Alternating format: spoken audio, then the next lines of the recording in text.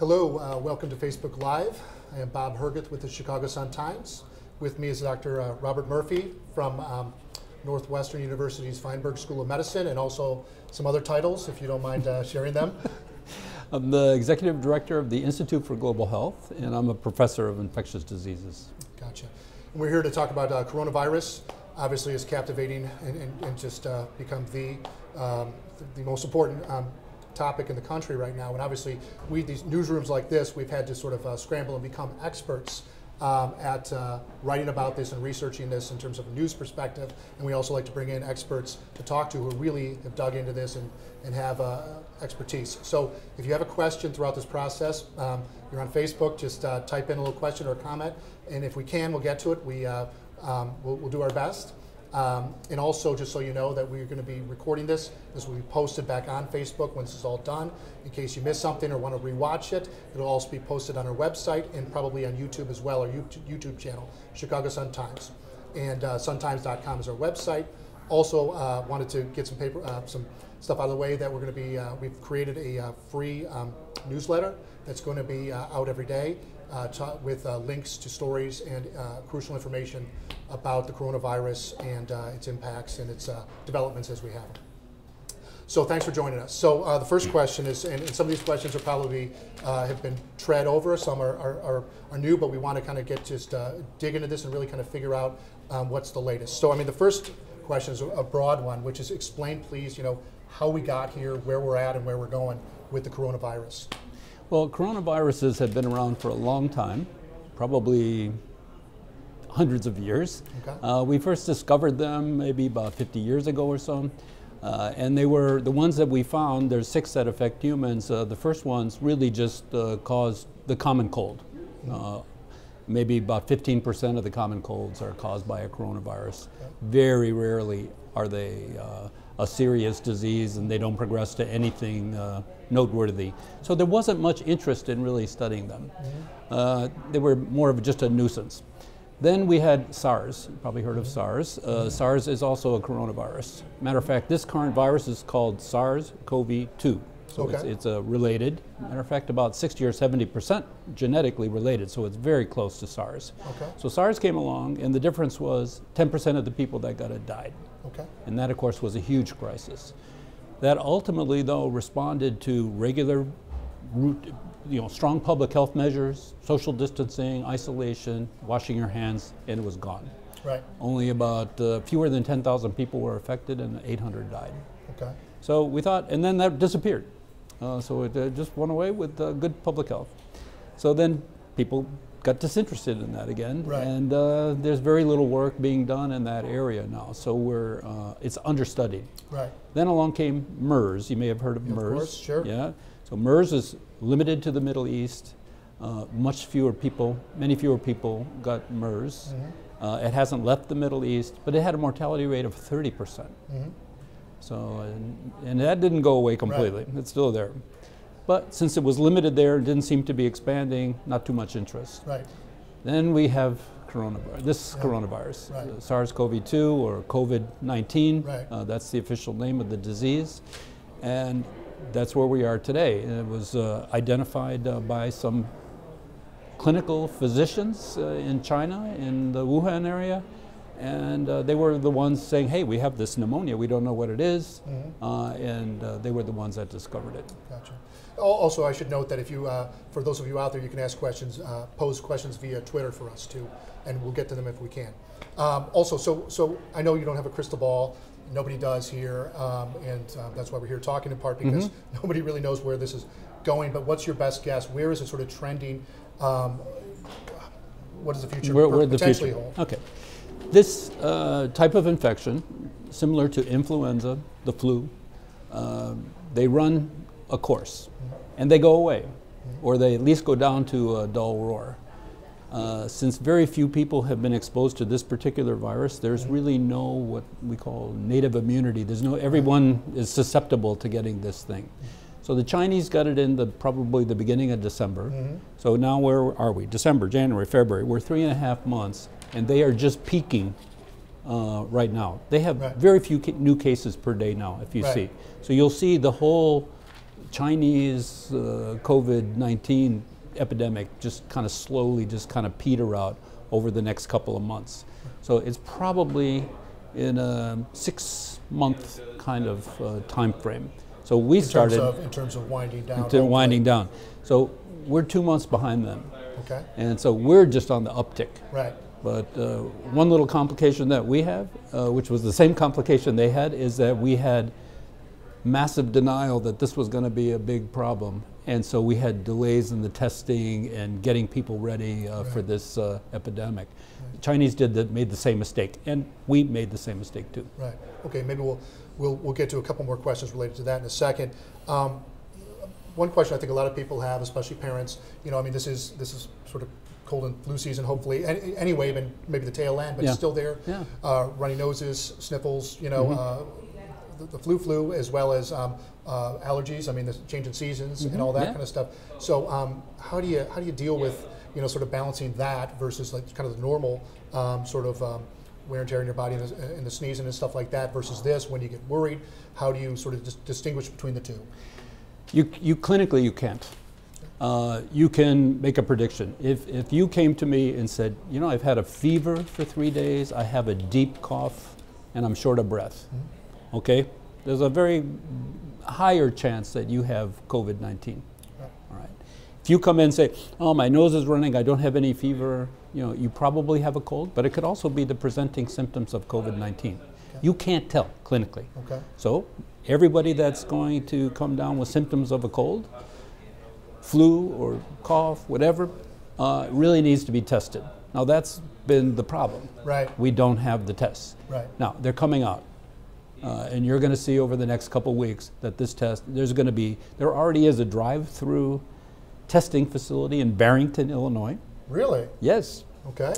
And there is, we are at Northwestern are talking about setting up a drive-through facility as well.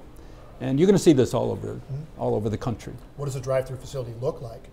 It just looks like looks like you're getting a Big Mac, all right? Okay. You just drive up, somebody in all gowned up and everything will swab your nose and throat, put it in, get the information from you, get your phone number, and you should have the results in probably 24 to 48 hours. Okay. And then in the meantime, I mean, so what's the balance between going to the doctor versus not, calling the doctor versus not, going to the ER versus not? For people that, you know, maybe have a bad cold and they're worried we're hoping that people get the test in an isolated facility, like a drive-through facility, or as what they did at Rush, they set up a little tent, heated, I hope, outside the emergency room, and people can go there and get tested. Okay.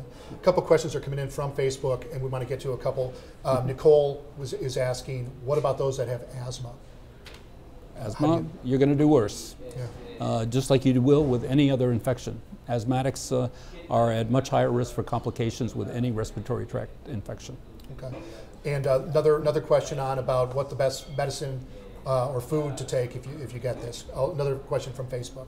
Stay hydrated. That's all you can do. That's all you can really do. There's no medication yet. And again, well, speaking of and no medication, also no vaccine, although what's the status? I mean, I've seen, you know, within a year, hopefully a vaccine online. Is that about where are we at now with that? Vaccine, it turns out, because of the work on SARS, work with the vaccine had already progressed to a certain point, and then it was halted.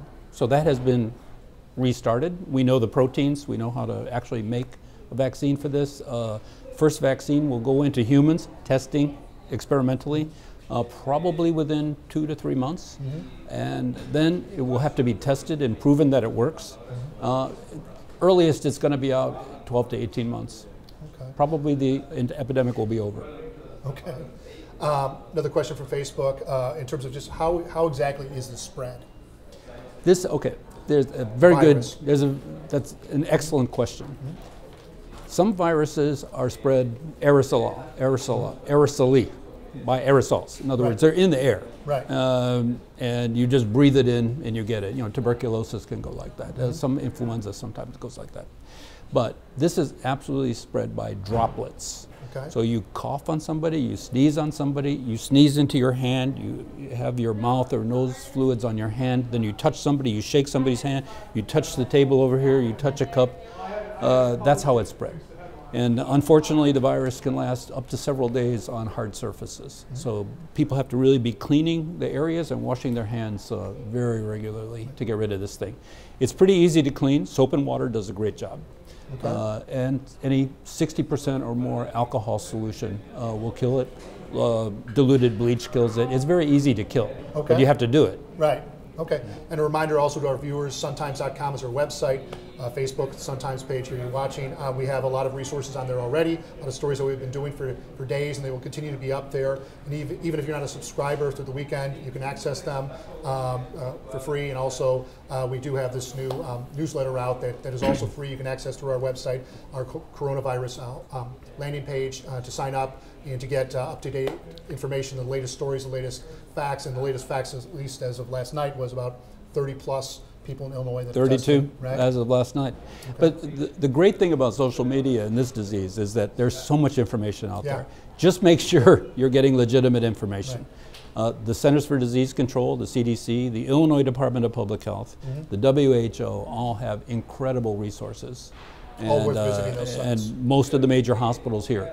Be careful of other sources giving you information, because there's a lot of real garbage out there that can be dangerous. Right. And again, one of the reasons we're doing this is kind of condense information, talk to an expert, and try and cut through this and kind of get the latest. So thanks again for being here. And one question now also coming on through Facebook is one that we all probably have about travel. I mean, it is spring break for a lot of people. People had trips booked or were thinking about it. Summer is here. You know, what should we be doing travel-wise, domestically, internationally? Should we just hunker down, stay at home, jump in the car? Is it safe to fly? I mean, I know you don't have every last answer necessarily, but how would you guide people the best you can? Okay, I travel 300,000 miles a year. Oh my goodness. Yeah. I travel more than pilots, some pilots anyway. I understand the whole travel situation. Look at what the smartest people in the country are doing. People who work with the virus, people at universities and government agencies. You know what they've done? What? They've banned all domestic and international travel. Okay. With very few exceptions. Right. All. Right. So that's what the people that know what they're doing, the experts, that's what they are doing. Right. So there are places that don't, there is no ban on international travel except to, very few places, Iran and China, South Korea, strongly not recommended. But really, there's so much of this around the world right now. Italy, for the big example, but now Spain is coming up right behind them. You should not be traveling internationally. Okay. I mean, there's emergencies that you have to do and stuff like that, but you should not be traveling internationally, and actually, you should be deferring all non-essential travel, even domestically. Okay. Good. We got for right now. For now. And then one thing I do want to add to that is that 80% of people who get this infection actually do quite well. Okay. They don't even have to be in a hospital, or they go home and they drink, have chicken soup and a lot of fluid, and they do fine. But if you are at high risk, you have a big chance of getting hospitalized, and you have a higher chance of mortality. Right. So if you're over 60, if you have underlying lung disease, underlying cardiovascular disease, even if you have hypertension, diabetes, or you had cancer in the past, this is all considered high risk. You have a much higher chance of having a very serious case, and even in higher mortality.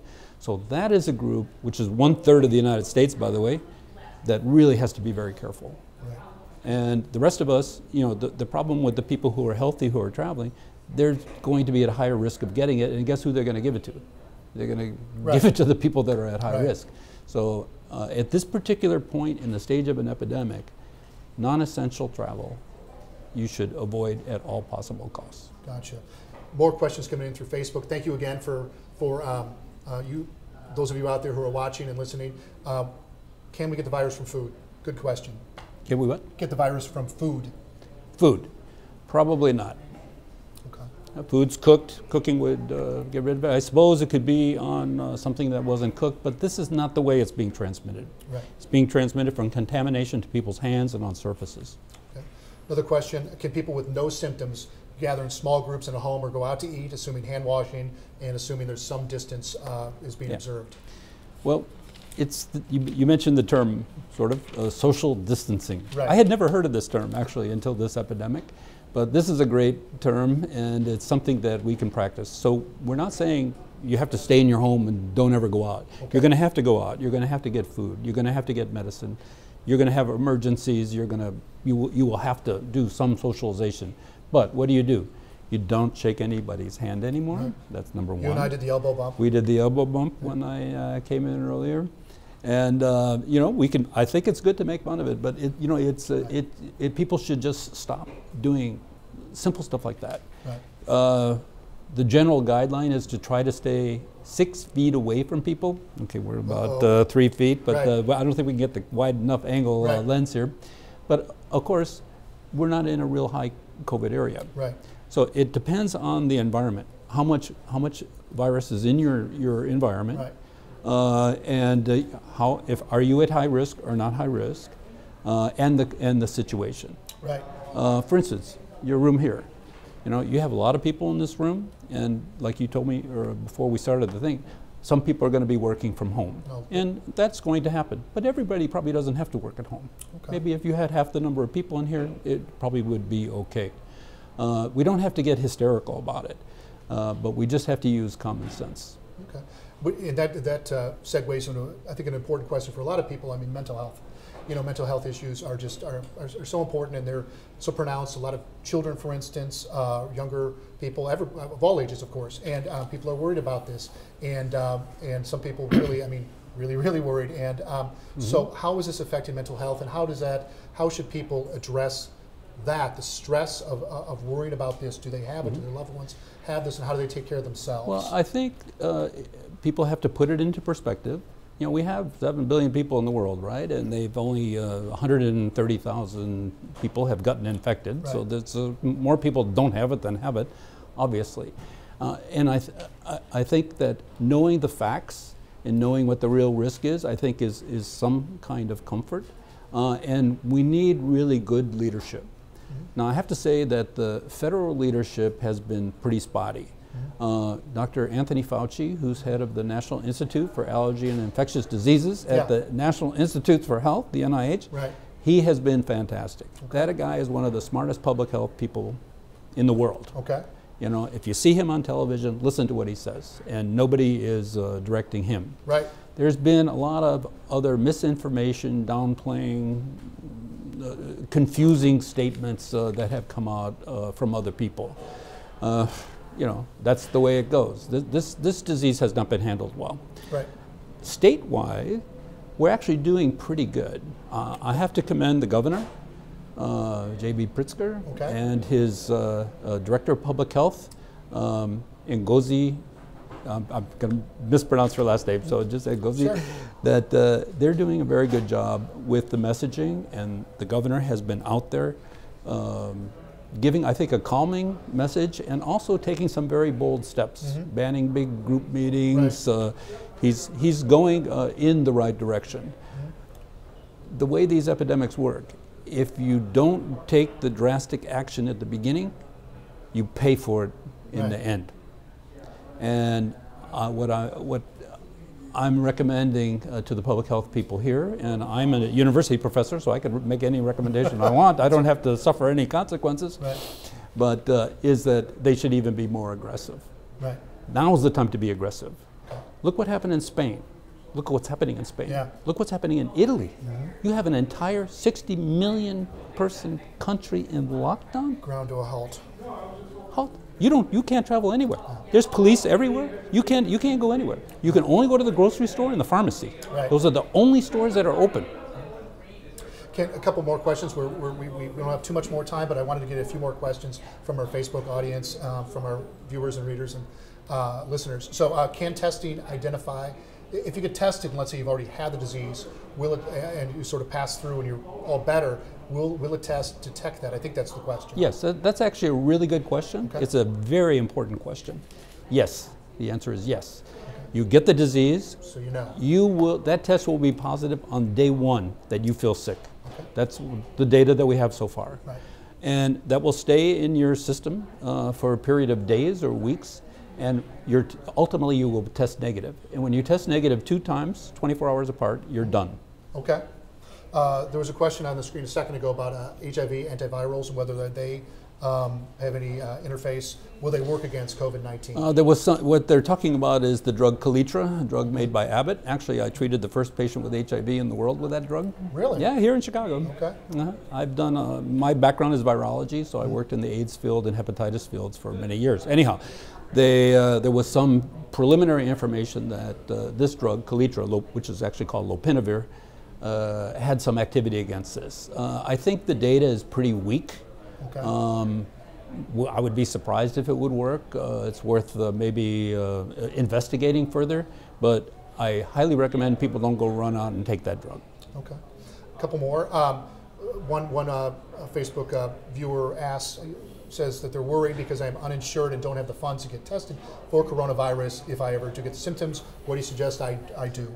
Well, you're bringing up probably the biggest hole in the whole medical system here, and that getting any kind of care, you walk in the emergency room, you're going to spend hundreds or if not thousands of dollars. They do a chest X-ray, a chest CT, they test you for a bunch of things. It's ridiculous, and the working poor suffer the most. Right. Because if they don't have any insurance, they're going to get the full, what they call the rack rate, just the most expensive way, and then, it's just a terrible thing. So Pritzker has been pretty smart, governor-wise, and he's, for people with insurance, he's asked the insurance companies to do the test for nothing, no deductible, nothing like that.